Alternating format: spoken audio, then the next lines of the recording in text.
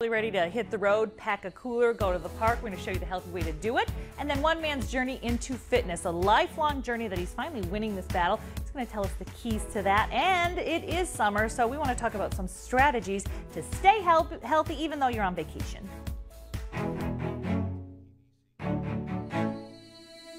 It's like I'm seeing all the blue skies, and I'm walking on the edge tonight.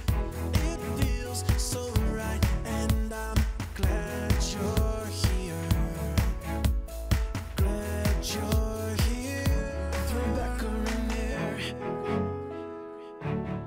Look who's here, everybody. It is Joy Ermy from Weight Watchers. I like to say the joy of Weight Watchers. I'm Rebecca Rainier, and just like the song says, I'm so glad you are here. I'm so glad Joy is here. We are in the summer. We are ready to go. Joy is my Weight Watchers guru, and we've got a lot of questions for you in the summer. Some people find it easy in the summer because it's warm and nice out, but I think it's a little bit more challenging at times to stick to our plan in the summer. It is. We never stop. We say this year we're going to relax. Right. It's summer, we're going to sit back. No, you don't. You're constantly moving, Right. and you're not home, and your planning falls by the wayside, and so then you're still going to eat though. So now you haven't gone to the grocery store in 3 weeks because you've just been stopping on your way home. Right. And you've got and you're just picking, and you're going through drive-throughs, and you're hitting the vending machines. And today we're going to talk about packing, whether you're going to the pool, camping, or just to work.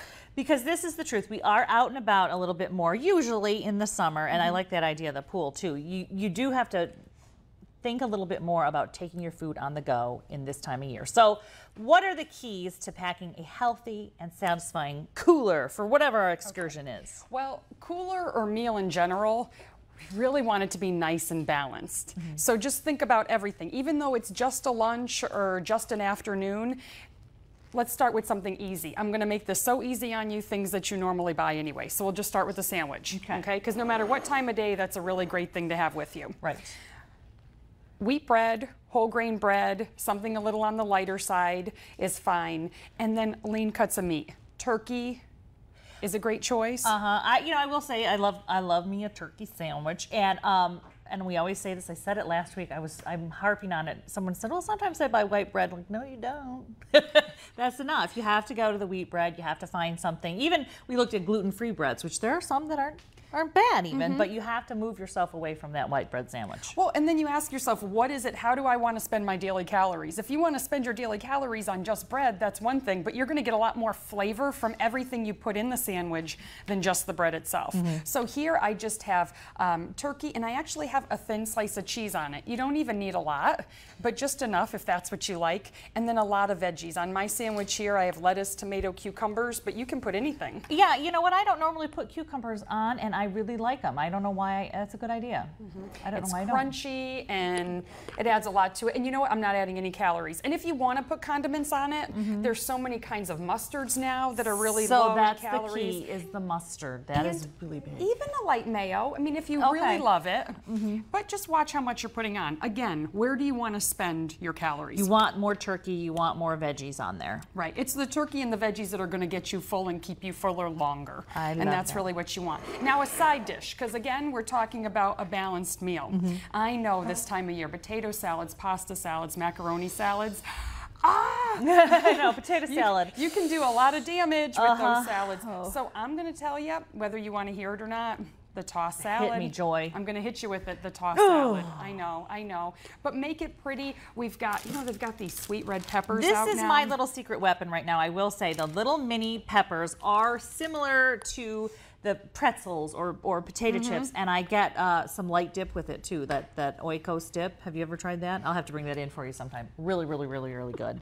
60 calories for a tablespoon. No, perfect. Whatever is going to get you to eat that. I would rather spend my 60 calories on a dip with veggies than to spend 300 on 4 potato chips.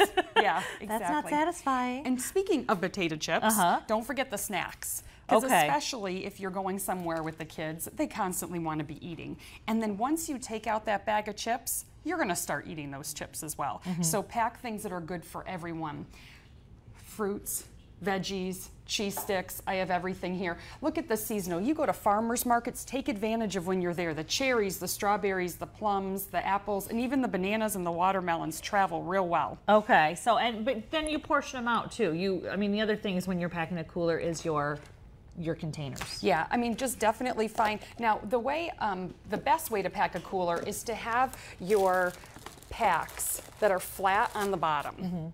And then you want to put what needs to say the coldest on the bottom. So you put your sandwich down or whatever. And you put your sandwich down. And then if you notice, all the containers I'm using are nice and flat so they can just stack right in here on top of each other. And you want to fill in all your spaces with ice cubes. Not shaved ice, not cubed ice, because those are going to melt quicker. Actual ice cubes. Okay. And that's going to fill it in. I would also suggest that you don't have to avoid dessert even when you're out. You've got a good cooler that seals. You can bring fruit bars. Are a really great dessert to have with you when you're out because they're convenient. They're already prepackaged. Seem like a treat. They seem like a treat. They're refreshing. They're not adding a lot of calories or 70 points to your calories day. for a fruit bar here. So that's one of your favorites, that kind there? Absolutely.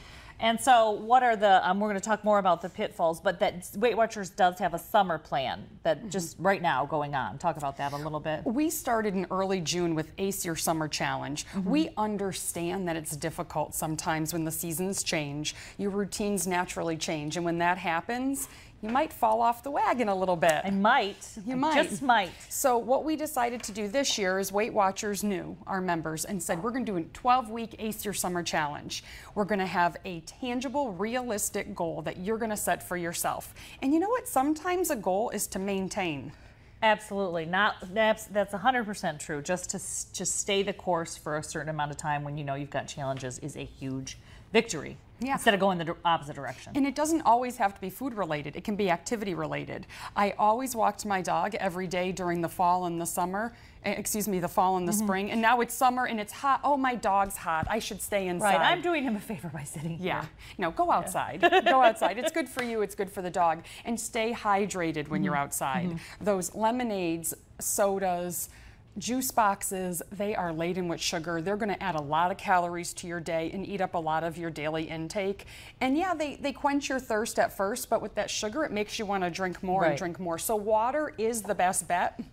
But if you don't like water, it's a little bland to you, infuse it with some fruit. What's your favorite to infuse your water with right now? Kiwi and strawberry. Interesting. You put it in a pitcher in the refrigerator the night before, and then you can just refill reusable water bottles before you go out the next day. Again, my number one thing that I put in water, which seems weird, is the cucumber. I love Cucumber and mint. I just it neutralizes the. I don't love the cucumber. I'll have to try the mint though. I haven't done the mint. Okay, so then we're not going to mix it yet because we're going to do it during the break. Say that 3 times fast. But you have another little treat that is Weight Watchers Enjoy approved. It's a Weight Watchers Enjoy Is approved. this yours? So yes. So all we're going to do is this is called a raspberry iced tea slushy. Okay. And like you said, I'm going to mix it over the break because we're going to mix it for about 1.5 minutes, and it's very, very easy. It's just 1.5 cups of ice.